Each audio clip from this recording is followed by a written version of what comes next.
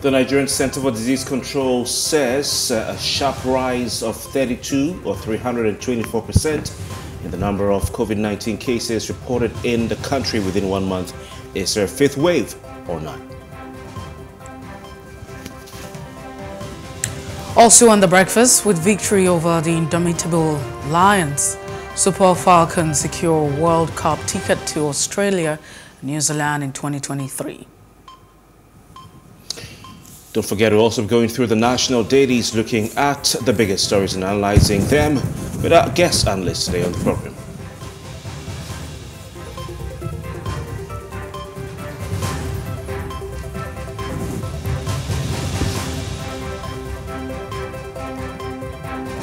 It's a beautiful Friday morning. We're back with the breakfast right here on Plus TV Africa. My name is Kofi Bartels. And I am Messi Boko. Beautiful morning to you. All right, of course, so we have interesting conversations for you with a sporty flavor on what is a beautiful Friday. And of course, as usual, we start off with our trending segment. Mercy, sort of a landmark ruling, some would say.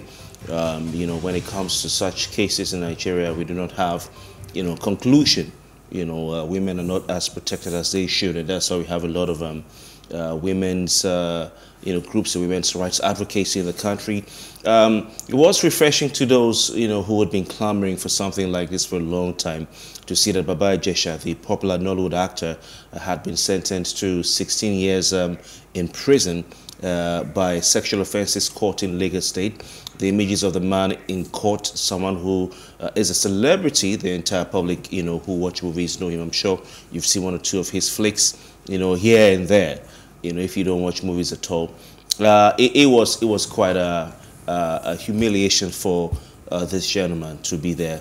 But of course, a relief, like I said, for a lot of persons who had been advocating for, the rights of women and the punishment of sexual offenders. The background story, of course, Princess, the comedian, put out a complaint and a plea to the public and released the CCTV footage of Baba Ijesha. At the time, it was allegedly abusing a 16-year-old girl who was in her care. And this video went viral all over the internet. The likes of Iyabo, the older actress, went all out to support Princess and, demand that some action be taken as far as Baba Ijesha was concerned. And this has led to where we are right now. It's not a 16-year stretch. You had 6 counts, count 1, count 2, count 3, count 4, 5, and 6. The trial judge not finding Baba Ijesha guilty on the first count and 6th count, but finding him guilty on the 2nd, 3rd, 4th, and 5th counts. And therefore, this means that he was going to serve 16 years. You look at the first count of 5 years, you look at 3 years, 4 years, and so on for the remaining counts. But the defense counsel, the one who represented Baba Ijesha in prison, asked the judge to be lenient with Baba Ijesha. In other words, pleaded for clemency, saying that, Baba Ijesha should be allowed to run the sentence in the years concurrently, means at the same time. The prosecution counsel also did not object to the plea of the defense counsel and said, well, Baba Ijesha had not been known to have previously been convicted of any such offense before, so he would not object to the plea for clemency by the defense counsel. And the judge approved that Baba Ijesha should be allowed to run the term concurrently. So while some people are saying it's 16 years online and no social media, he's going to spend 5 years in jail. Well, it's been a lot, just like you have rightly mentioned. I mean, you have some people who are super excited. Nigerians have really expressed, joy and saying, hey, justice has been meted. And some people would say, we don't have laws, the laws are not functional, but you do not pray, to be caught up with the law at some point. And it's more like, hey, that's a process, with the judicial system, because over time, some persons have actually lost hope in the judicial system in terms of meting out, justice, or whatever you interpreting the law to its letter without having it been twisted by powerful men. But so one, for this particular case, is not that justice has been served, but it's that it's a progress for the judicial system. And that's on the one hand. On the other hand, also, it's also a message, to every other person who's out there. I hope that this might just serve as a deterrent, to those who are engaging and acting in this particular act and behavior. So yes, this should be a deterrent, because that's what the law does. When people actually commit crime or do things and then they go away with it, they just go away with it without any repercussion, any sort of punishment and all of that. What it does is encourages, the same act and practice. And people are saying that, with this one, then it would just be that it would serve as a warning. But we hope that those who are out there would also learn the lessons. If you're in this habit, or if you're engaged in such an act, it would be a time for you to have a rethink. But it's also important that we protect ourselves. And the issue of, sexual assault and harassment and what have you, it's not just limited, to the female. In terms of a gender now, it cuts across. I mean, the boys, the girls, the men and the women, everyone, we ought to respect ourselves and treat ourselves with dignity, basically, and that's it. But away from that, we're going to be looking at another one quite interesting as Nigerians react to President Muhammadu Buhari's, advice. So the President Muhammadu Buhari has been in Daura prior to the Salah period, and so the holidays are over now. Today is Friday, and that was in his hometown, Katsina. But in the course of all of this, there were a lot of activities that went on, and part of it was more like a communication, having a chat with the people. Now, he implored parents to inculcate right values in children, including the deep fear of God, respect for constituted authorities, and living a purposeful life through a continuous education.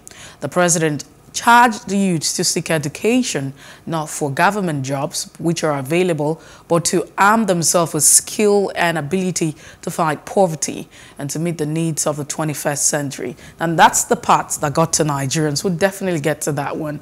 He was also saying that there should be time where people are giving to coaching future leaders, and that's when he was at the palace where he paid that homage. Now, with basic knowledge of moral values, as fast as the world is changing, it should be driven by new technology, so that these future leaders can be competitive and demanding.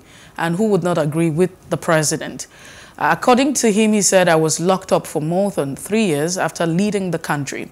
At that point, I realized that I told my children that your net worth is what is in your head, not what you have acquired in life. My focus has always been on training the children to be relevant wherever they find themselves. I told my children, particularly the girls, that they can only get married after getting a first degree, and they already know that I am not leaving anything for anyone to inherit. My greatest legacy is to my children is to ensure that they are properly educated." He said that younger children should be guided and taught history, as they would be able to, be patriotic. If they are taught history, then they are sure of being patriotic, responsible, respectful, and having that thorough understanding of their background. So whatever they have to do would, the sense of history would actually help guide them and ensuring that they do not make mistakes. Now, he said, we should ensure that the children get proper education. The knowledge they acquire should not be towards getting government jobs and what have you. I mean, it feels like that, part of education has been very emphasized. But we need to move away because it's a lengthy one. I mean, if you want to catch up with that, the president verified Twitter handle, you can find all of the conversation. But what has gotten Nigerians talking is the part where the president said seek education. And the question is, you're asking people to seek education not for government jobs, but to be able to compete with the world and what have you. At a time where ASU is on strike, what an irony. What education should I be seeking at this point where you know, the higher institution have been on strike for over 6 months and counting, and nothing has happened. Mr. President, what exactly are we talking about? At a time where we constantly see pictures on the internet popping of, you know, the ruling class, the elites, whether you have the current or the past, having their kids. I mean, no one say you don't have to send your kids abroad, but you see these children, their kids outside of Nigeria. It was the presidential spokesman's handle that put this out, a verified handle. Yes. And so you now have, you know, these children out, and you see all of those pictures. They go out and maybe in the United Kingdom, in the United States, and it's getting a lot of persons concerned, because you ask yourself, how many persons can afford, you know, this education outside? What's the problem of our educational system? Why don't we have our leaders having their kids, you know, school in Nigeria? Is it that the educational system in Nigeria is not good enough, or the structure? Why do we have to patronize, you know, the educational system outside of the country? That's really the part that got to a lot of persons. But most of the things that the president said, really, you know, very true and very important. That the values, you know, we should inculcate our kids, our children, with all of these values, because it would go a long way, you know, in helping them as a people to become better humans in a society. And of course, they can compete globally. But the question would always come back to whether or not the leaders himself, including the president, has lived an example as a president and as a father. Yeah. So you know, this is another classic case of taking the message, you know, leaving the message, as they call it, or taking the you know, would Nigerians take the message without you know, looking at the messenger? So there are two ways of looking at this. Is what he's saying true? Messi, is it true? Of course, he said. He said. So you know, that's one approach. You can look at what he's saying. If it's true, you take the advice, or the advice rather, and we forget about the fact that it's a president who's superintendent over months of ASU strike. But it's hard for a lot of people in today's Nigeria, with all the political energy flying around, to take this message without the messenger. And of course, when you're in a politically sensitive position, crucial position like the presidency, and when you give such an advice, it will be,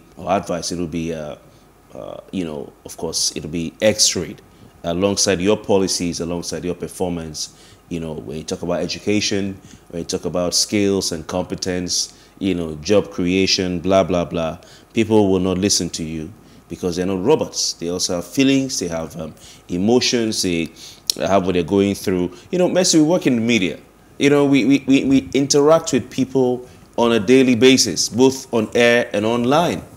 And we get to sometimes manage, you know, the emotions of people.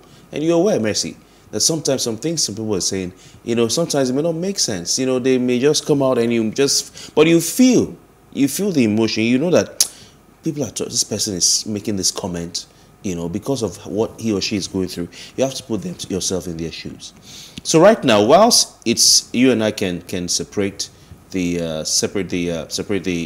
messenger from the message, we can also put ourselves in the shoes of Nigerians who are, you know, responding and reacting to what the president is saying in a not so favorable manner. You know, people are tired of their kids staying at home, and they're not ready to take advice on education, advice on training your children from a president who was superintendent over their kids staying at home for months. You know, so it's understandable. It's understandable. I think Mr. President has given good advice, but of course, you need to match your words with what? With action. It sounds like you're in the classroom. Yeah. All right. Anyway, this one, people have been looking forward to it. You know, have been talking about it. Have been asking, when is the NNPP going to release the name of their substantive presidential running mate or the vice presidential candidate? You know, they had already put out a name before, a Lagos lawyer, blah, blah, blah. But everyone knew, and Kwankwaso had said himself before, that's the presidential candidate of the New Nigeria People's Party, Rabiu Musa Kwankwaso. He had said that, you know, somebody else was going to replace the person there who was there already as a placeholder. We've seen this tactic being used by the All Progressives Congress, Asiwaju Bola Tinubu. We've seen it used by the Labour Party, presidential candidate Peter Obi, and now we're seeing this placeholder tactics being used by NNPP as well. Well, the New Nigeria People's Party, which is one of the third force party, or should we call them fourth force, announced yesterday, July 20, that it had yesterday, July 14, that it had chosen, the presidential candidate had chosen the man you see on your screen, Bishop Isaac Idahosa, as his running mate for the 2023 general elections. I don't know if we have those videos, but interestingly, it made a big splash in social media yesterday because of the antics, or let me say the actions of Bishop Isaac Idahosa. I mean, you're a pastor, of a big church, your videos will be around because, this is part of ministry today. And the videos of Isaac Idahosa, laying hands on some people who attended his program, is gone all over the internet. At one particular point, one video, he used his head to transfer the power of the anointing, and so whilst, you would normally see a pastor lay hands, he was using his head to do the laying. So he'll go to the person who is to receive the anointing, and he'll do this, like you're heading a football. The person will fall down. Another person will fall down, of course, will be shaking, Another person will fall down. There's one guy who did like this, person fell down. So some supporters of what do you call it, the Labour Party online, and been mocking, mocking the whole situation, saying is this Nigeria? Is this a person you want to be your next vice president? In another video, Bishop Isaac Idahosa has several men in his church, trying to drag him back. Maybe trying to show them the power that he possesses. You understand? Trying to drag him back. As they dragged him back, they were the ones who fell down. They tried to push him, he didn't fall, and they fell down. But I mean, this is ministry. It's just his religion, his belief, and all that. Which maybe, we shouldn't look at. His competence should be what we should be talking about. But if you go online, a lot of people were laughing at the situation, saying, is this the person you want to be your next vice president? But apart from this, Isaac Idahosa is quite a competent, well-read gentleman, a very successful person. He is the presiding bishop of and senior pastor of the God First Ministry, popularly known as Illumination Assembly in Lekki, Lekki Light Center in Ajah area of Lagos State. Mercy, I know you visited Ajah once. Are you a member of his church? I need to know so I know whether I say I'll change the way I'm talking about this thing. Go ahead. Okay, I should go ahead. I'm safe, right? So, I mean, he started the ministry 25 years ago. He's going to grow his ministry over 25 years of dedicated ministry work, to this level. He started the ministry in Mina, Niger State. And then he has been able to grow it such that they have their church now in Ajah, Lagos. It's such a big church. He's a well-known pastor. He's been married to his wife, Chrissy, for 22 years. They both blessed with two lovely children, Christabel and Usagi. He was born to a family of 6. He's a third child. He is a qualified mechanical engineer from Edo State. He's from Edo State. That's why you see the name Idahosa. I don't know if he's related, to the popular Bishop Idahosa, Benson Idahosa of blessed memory. But in 1985, he went to Soul Clare Bible College. He was decorated by the Lagos State government, as one of the mayors of the Lagos State Traffic Management Authority, LASMA. He received a United Nations Peace Ambassadorial Award. I don't really harp on that one because I'm still trying to understand where that award is coming from. You understand? I have never seen the United Nations tweet about it before. I see people get that award and call themselves ambassador. We'll investigate that. But he was given that for his immense contribution to the growth of humanity and peaceful coexistence through evangelism and Pentecostalism. So that's that. He has a PhD in theology. All right, he has a PhD in theology. So he's well read. If you want to talk about academics, he has gone to school. He has read law books to have a PhD in theology. Well, apart from that, I think that's why you would have Rabbi Kwankwaso saying the reason he was picked and he will be officially unveiled to Nigerians on Monday, all things being equal, is because of his integrity, his track record of, the fact that he has faith in Nigeria, and basically all the interesting things that you want to look out for, in leadership. But it would be totally on the electorates to decide whether or not, they make it, that they become a pair at the end of the day, the president and the vice president. But one thing that also stands out is the fact that at a time where you have political parties not being very sensitive, to the issues of religion and, tribe and what have you, it feels like, the NPP, that's the NNPP, has actually showed something differently. Because this is one thing that's, the APC has been held for. And so if you look at the ticket, is it a Muslim ticket? So you find a Muslim-Christian ticket, which is something that some people are really worried about, the fact that some political parties have been carrying on without being very considerate to other religion and to other region. At the end of the day, sounds like, rhyme there. But like I said, fingers crossed. Let's see how all of this pans out for the. Indeed. It's also like you said, time to look at the motive behind choosing a running mate. You've had time to look at Shettima. You had opportunity to look at Okowa. You've also had the opportunity to look at Dati Baba Ahmed. Look what's the thinking behind the selection of these running mates. So each of the presidential candidates, they have their own strategy. They have their own permutation. Shettima being chosen by Tinubu because of his track record and his the depth of his political base in the northeastern part of the country. Some saying, okay, because of the fight against Boko Haram, he's also well positioned to be able to bring a resolution to that situation. You look at the PDP and the choice of Okowa. He's from Delta State, but he's also Delta Igbo. So both ways for Atiku. And of course, he's not Wike.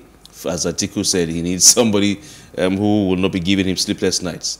But I know Wike has his own thoughts on that. You look at the reasons why Peter Obi chose that. He's talked about those already. So for Kwankwaso, we can speculate, we can analyze, but we don't know for real what is in his mind. But some analysts have said that, looking at the clamor for Christian-Muslim ticket and all that, apart from the qualifications of Isaac Dahosa, he may also be using this as a way of reaching out to the Christian community, just like Buhari did with the choice of Tunde Bakari all those years in the CPC. Like Tinubu said, Olule. He tried the other ones, Olule, and before he said Emiloko. Buhari kept trying and trying. And Buhari still deployed that same tactic in choosing someone like Yemi Osinbajo. There are several names, a few names on the table he could have chosen from. Osinbajo, of course, a pastor with the Redeemed Christian Church of God, and that sort of appealed to the Christian base in the country. So maybe Kwankwaso is also looking at that. It's a Muslim versus Muslim ticket conversation, Muslim-Christian ticket conversation. And also, some are saying, hey, we don't want this. It's the time of the South to produce the next president. If you like, bring Pope Francis, or bring Pope Michael Ratzinger back. If it is not a Southern presidency, we are not accepting it. But, you never can tell. Now, one person who has responded to this is a former aide to the president, talking about President Muhammad Buhari on new media. He had to resign to go contest an election in primary. Bashir Ahmed. Bashir Ahmed reacted on Twitter. He's saying that Nigerians who want to vote along religion and ethnic lines have a lot of options to choose from with the Dahosa's emergence as Kwankwaso's running mate. He said those who prefer to vote for competence also have their own choice during the presidential election. Saying, in other words, it's about competence, not about the religion of the person who is a candidate. So these are some of the debates going on online. We'll see what happens in the coming weeks and months as we coast towards the presidential election. But now it's time for us to coast down, like you normally say, and move on to other things. All right, that's it this morning. We take a break. When we return, we'll be looking at the front pages of our national dailies. Jide Johnson joins the conversation. Please stay with us.